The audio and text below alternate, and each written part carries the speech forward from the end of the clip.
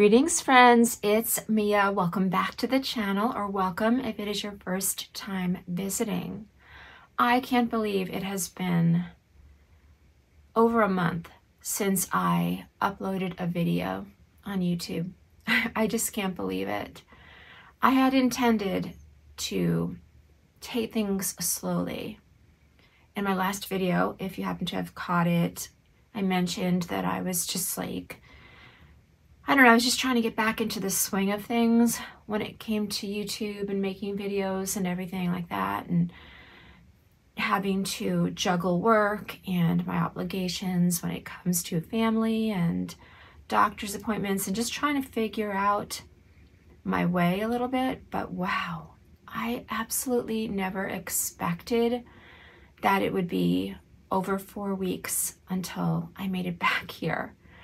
And I'll be quite honest, I haven't even really watched many or any videos. I took a true YouTube break. I truly do feel as though I needed the respite.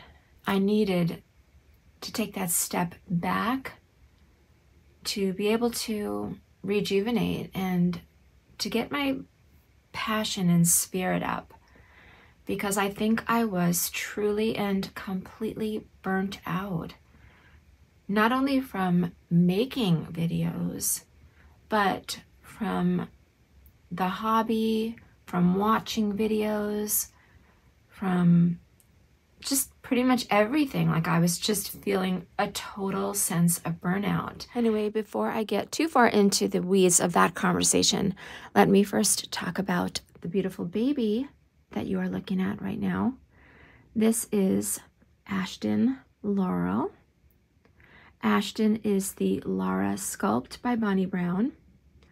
This is the baby that I purchased at the Dolls of the World Expo show last June, and I love her to bits. She was brought to life by Ashton Bryant of Claire's Cuties, Reborn Dolls, or Reborn Nursery. I'm not sure what she calls it, but I know it's Claire's Cuties, and the wonderful Ashton Bryant was responsible for painting and rooting this gorgeous baby girl. And if you have been here before, you know that Ashton has a twin sister, and I'm going to bring her on today as well. And I am totally obsessed with this outfit that Ashton is wearing today. You will see it featured on her twin sister as well. I was so fortunate enough to find 2 of these sets in the same size at Marshall's, and it's stunning. And the color, please, like one of my favorite colors of all time. I want to say it's a cross between deep lavender and light eggplant. And the top is a long-sleeved crisscross sweater that has 2 buttons, and it comes with matching bloomers in a ribbed cotton with ruffles around the thighs.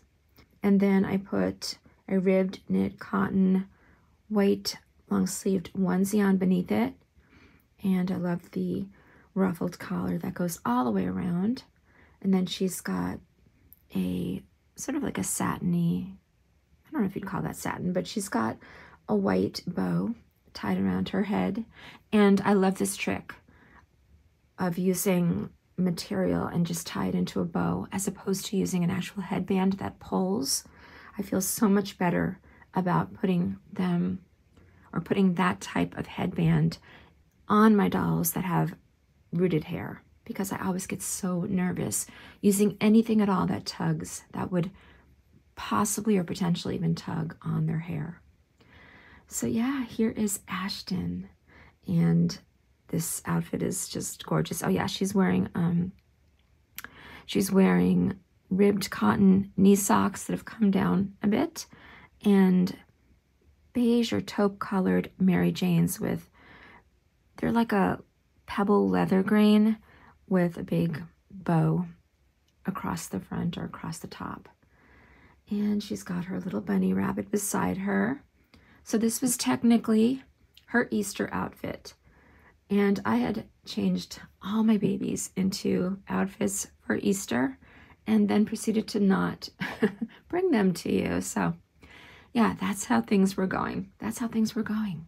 And before I change the camera angle for you, this is my new setup for filming videos here in the nursery.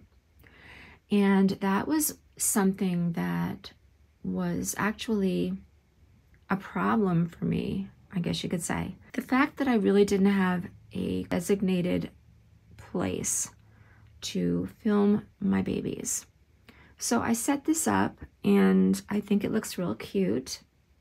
It can easily dismantle for when I want to use this desk for other purposes, which I do on occasion. I do use it for other things. But yeah, it's super easy. I just put the DockATot on it, and then I put a few little, I guess you could say, collectibles and wooden toys and flowers and plants on it. I wanted to have a little bit of an eclectic touch here and give you something fun to look at. And so hopefully this will suffice. I have a little extra lighting above Ashton attached to the desk because the natural lighting in this room is a little lacking. But the desk is set up right beside the window, so yeah, we'll see how that goes. And as I said, I will move the camera angle around so you won't have to stare at her in the same position, and I'll move her around. But yeah, guys, so I hope that everyone has been doing well and that you have been having a healthy start to 2024. I can't believe we are already in the month of April. Like, I am mind blown, but I think we're all saying the same thing. Time seems to just be speeding up with an intensity that's almost scary to me. It's almost scary to me. So at first I thought I would discuss, like I said, where I've been. I've been working. I have been gathering myself together from having spent time away over the winter months. I've been getting back into the swing of real life. And I must say, you know, being away for an extended period of time in, quote, vacation mode, unquote, it really does something to your brain. And it was a really good thing for me because we went down south where it was warmer, and I am not a fan of the cold weather at all. In fact, I really despise the cold weather. The gray skies I could do without, like, for the rest of my life. And I think that's been something for me that has become more prevalent the older I get. So yeah, one of the things I hadn't realized I disliked with a passion are the cold, gray, sunless skies of winter that we have in the Northeast. And while I was away, while I was down in Florida and traveling, we had sunny, warm skies. And I am someone that has experienced seasonal affective disorder, and it is triggered, generally speaking, by those cold, darker, grayer days. So yeah, while we were away, it was like a light switch was flipped. My SAD was practically gone. I think it was gone, actually. It was completely gone. And I felt alive again, and it was life as I preferred, life as I am most able to enjoy it and live it. And then we came home because, you know, you can't stay away forever, right? So we came home, and within, oh my goodness, it wore off. I don't know, I want to say within a week to 2 weeks, I was right back in that fog, in that bog of gray skies, and just feeling blah. And that definitely had an effect on me being like inspired to do anything with the hobby, with the dolls. And then I just started questioning everything.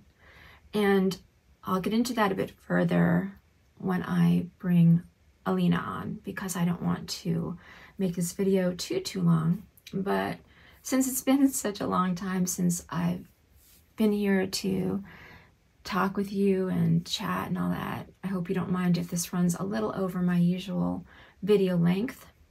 And I'm just shooting the breeze. I'm just shooting the breeze, like nothing prepared. The only topic is me just saying like what I've been going through. Anyway, let me go ahead and just give you another overview of Ashton before I get Alina. Okay, here's one more overview of this beautiful baby. I adore her, you guys. I really, really do. But I'm going to tell you guys something in just a few minutes that might actually shock you. I don't know, maybe not. All right, so I hope you have enjoyed seeing Ashton today. And bear with me. In just a moment, I'm going to have Alina seated here for you. And here she is, you guys. Here is gorgeous Alina Faith. She is also the Laura Sculpt by Bonnie Brown, and she was brought to life by Alina Antonova, a Russian artist whose work is absolutely incredible. And of course, Alina is in a matching outfit and twinning with her twin sister, Ashton. And I think they both look just incredible in this gorgeous, you could even call it like a plum color, but not too deep, a light plum color. And yeah, I'm obsessed. And the difference here with Alina is that beneath her sweater, I have a white long-sleeved gauze shirt with a ruffled collar that goes all the way around. She is wearing white leggings that go up to her thigh and white crib shoes with the little silver bells on them. I got them at the Dolls of the World Expo. But yeah, I love the shoes. I'm hoping to pick up another pair or two of shoes when I go to the Dolls of the World Expo this coming June. I'm super excited to be planning another trip there. So I mentioned that I was going to tell you guys a couple of things that might shock or surprise you. Things that were going through my mind over the past few months. And I think what I started to do with this time that I took off from YouTube and from engaging with the hobby is I started to look at things a bit more objectively, and I made some personal revelations regarding how I've been handling things with the hobby, and I wanted to make some changes. And one of the first things I did was begin to purge tons and tons of baby clothes that I was not using. I bagged up everything and brought it over to my local thrift store. I got rid of so much, but that's not what is so surprising. I'm getting to it, I promise. So then I started to think about the dolls that I have and, you know, did I want to purge them as well? And I started to take stock of my collection, and I realized that what was happening for me was I was starting to collect dolls of greater value that had more detailing. The artist's work was the type that had a higher price tag, and I was enjoying the extra added realism that came along with those higher priced dolls. But I was also starting to realize that I didn't want to handle them a lot because of the fact that I didn't want to take a chance of anything happening to them, such as any rooted hair coming out or any paint rubbing off by my holding them or snuggling them. I began to see my collection as more of a display collection, and I was really of two minds about that. I was like, I love looking at them so much. It brings me joy. But I started to disconnect from the comfort part of the hobby for me. So that said, I was beginning to question so many things about how I wanted to proceed with the hobby. I knew in my heart of hearts that I wasn't ready to just give it up and sell everything and just move on, because I do truly love it. I do truly love it. But I was also starting to really like calculate the moves I'd made over the years, the money I had spent over the years. But I didn't waste a lot of time getting hung up on the money I've spent, because I really believe that we need to have hobbies. We need to have things in our lives that bring us joy, that connect us to that lighter part of ourselves. But as I was just saying with the comfort, I was like, am I making a mistake by going for these expensive dolls, these really expensive dolls that, you know, I could inadvertently be rubbing their paint and or taking a chance that I'm messing up the mohair. And for a while I was like, no more babies with painted hair. I only want the realism of the mohair, But then I was like, wait, why? There's something to be said for dolls with painted hair. There's something to be said for that, because it takes one of the worries, one of the fear factors away from the equation, at least for me. And so I was like, yeah, I'm going to rethink I'm going to shift my thinking around the hair, because I was like, maybe I do need to have a couple in my collection. And I do. I have Eloise, who is a staple. She is my love. I adore her. And I've been starting to put little bonnets and hats on her because she does have painted hair. And I feel like we all need that doll that we can put hats on without getting nervous, or those traditional headbands with the stretchy band without having to worry about that. So I have her, and then I have another baby that you haven't seen yet, couple actually. But yeah, so I was like, those could be my comfort dolls. Those could be my version of a cuddle baby, because I have tried like the actual cuddle babies without the arms and legs, and it's just not for me, at least not at this moment in time. I've had to learn that I change on a dime. That every time I think I've figured out who I am in this hobby, I'm like, yeah, think again, Mia, because you don't know. You don't know Jack. But the big shock, I think, at least for me, to reveal to you guys, is that for about a couple of days to a week, I had seriously considered selling all of my dolls and putting the money aside for one, like, super expensive, perhaps, or super lifelike, like a silicone probably doll from an artist whose work I probably would not be able to afford had I not sold all of my dolls. Like, sell them off, put all that money into one account, and then use that to buy like a Joanna K. A Joanna K full-bodied silicone is a dream for me, and I think Joanna K is going to be at the Dolls of the World Expo, and I am super excited to see her, and I'm dreading it because I know me. I know I'm going to fall head over heels with whatever she is selling.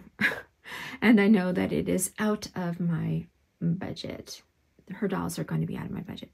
Anyway, I thought about that. Like, I seriously thought, what if I do this? Because while I was doing all of this soul searching, I started to look around, and I have a few babies up for sale now. They're not listed as of yet on reborns.com, but they will be. But I started to look around, and I was like, I have too many. I was getting that feeling like I need to just purge and have maybe one really, really realistic, nice doll, and one comfort doll. That's what I was thinking. Like one comfort baby that maybe costs me a few $100 with painted hair and that I can cuddle with and hold when I'm in the mood to hold a baby, and one that I just dote on and buy all the goodies for and feature in my videos.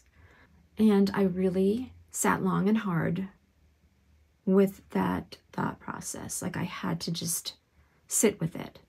And ordinarily, before I put any baby up for sale, I put it away. I put it up in the closet, in a blanket, in a box, and I see whether or not I miss having them in the nursery, and if not, then I know it's time to go. But I'm like, how am I going to put up all of these babies? I won't have room in any closet for all of them. And the more I started to really seriously consider it, I was like, I don't think that's right for me. Because I had to remind myself how nervous I get with handling my most expensive dolls sometimes, not always, sometimes, and how my tendency is not to handle them. So what am I even doing thinking about getting a doll that's worth $8,000 or $10,000 perhaps, and being terrified of doing damage to it? Plus, you've probably noticed that I've moved away from silicones. I only have one right now in my collection, and that is my little Ansley. And I don't know. I mean, I'm not going to say that I'm not going to have another silicone. I just won't do it. Partial silicone babies intrigue me. That could be something that is up and coming. I don't know. I'm going to the doll show with zero expectation. The only thing I hope to find is another awake or an awake baby. I do have 2 in my collection right now, and the rest are sleeping babies, which I tend to gravitate toward, again, for the realism factor. But I'd like to find an awake baby, but we'll see. We'll see how that goes. But yeah, so that's the big shock. Like I was thinking, okay, they're all going. They're all going to be put up for sale on Reborns, and people are going to be like, holy cow, are you done?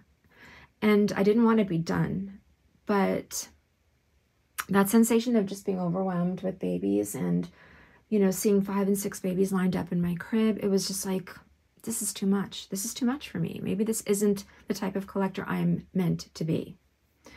And then I just, you know, I thought about it and I just said, no, at least not now. I mean, I can't commit to getting rid of these dolls. I can't commit to it at this moment in time. Is that something that could perhaps be in the future for me? I don't know, guys. Maybe, perhaps, but I don't know. I don't know how likely that is. Another thing I was considering is totally giving up my YouTube channel. Not taking it down, but retiring completely and not doing anything, not uploading a video once a month or once every other week or as needed. I was like, yeah, I think I'm done with YouTube, even with watching videos. I was feeling that the community had changed over the past year. I still feel like it has changed. And I was like, yeah, I don't know that I belong here anymore. So like, yeah, I think I'm going to be done with YouTube. I was like so convinced of that. And once again, I was like, but am I? Am I done? Because I have made wonderful friends in this community. I have felt connected with people that I don't know, who watch my videos, who comment on my videos, who are kind enough to care and send me notes and things of that nature. And I was like, am I done with that, really? I did remove the pressure, obviously, of having to come on once or twice a week and bring you new babies and buy new things. I removed that pressure from myself, and it was a huge weight off of my mind and my shoulders. And that helped. That definitely did help. But I'm not done. I'm not done with making videos, and I want to still be in part an active member of this community. How active, it has yet to be determined, but I do still want to be here. I do still want to share my dolls with you. I'm hoping that by creating this new filming space, I'll be more apt to film, because I think a lot of the time for me it was like picking the right spot, like where's the sun coming in, where can I sit the baby, in what setting, you know, such and such a thing. I still plan to do going on a walk video, so you'll see my babies in the stroller. I still plan to hopefully take them out in the car seat, so you'll see that, and out on the patio on the nicer days. I love to film outside. So all of that will be up and coming. But yeah, hopefully this setting will also help me to make more videos on days when none of those things are viable options. So yeah, guys, I think overall, I had to do a lot of soul searching. I had to find out what I truly felt about the dolls and the hobby, and my place in it. I also learned that sometimes we need a break just so we can stop the spending frenzy, because I felt as though I was getting caught up in that a bit. Just buying this and buying that and buying the other and seeing what someone has, and just collecting these things to go along with the hobby, not just clothing, but accessories. And I put the brakes on it a little bit. And I've started to take like a heartbeat, a pause between deciding what I want and determining what I need in order to enjoy the hobby. I don't know, guys, that's really it. I know I've just been like yammering on and on and on, and hopefully all of this went in a cohesive direction and I wasn't all over the place. But I feel as though I needed to catch up. I needed to tell you guys all that I had been considering and going through as far as the hobby is concerned and the dolls, and where I netted out, or what I have discovered about myself, and I'm still evolving. I think that's the bottom line. I feel like with this hobby, or with life in general, we are still evolving. Even at the ripe old age that I am now of 61, soon to be 62, I'm still learning about myself. I'm still discovering what works and what doesn't for me. And every time I come on and tell you guys something, it's a snapshot of where I am at this moment in time. Everything is TBD, to be determined, but as of now, I'm here. I'm hoping, again, with the fact that the warmer weather hopefully will be back soon, and I will feel more like doing things and going out and filming. We'll see. I truly hope that you have enjoyed seeing the twins today. I know I didn't bring them on together, but you get the gist. And I hope you enjoyed seeing my new little, I don't know what you call it. It's not a changing station really, because I don't love doing changing videos. I feel like I'm just all over the place. Not that I haven't been in this video, but I'm just not a big fan of them. Perhaps I will do them here. We'll see. But I hope you enjoyed seeing this little setup and the twins, and I hope that you will stay close, because there are babies in my collection that you haven't seen, and I'll be bringing them to you. I definitely will, as well as the ones you know about. They'll be back too, so please do stay close, stay safe, and stay healthy. I hope you know that you have never been that far from my thoughts, each one of you that is a viewer, a subscriber, and a dolly friend. I've been thinking about you guys, I've been missing you, and yeah, I hope you'll be here when I come back again real soon. Love you guys so much for watching. Take care.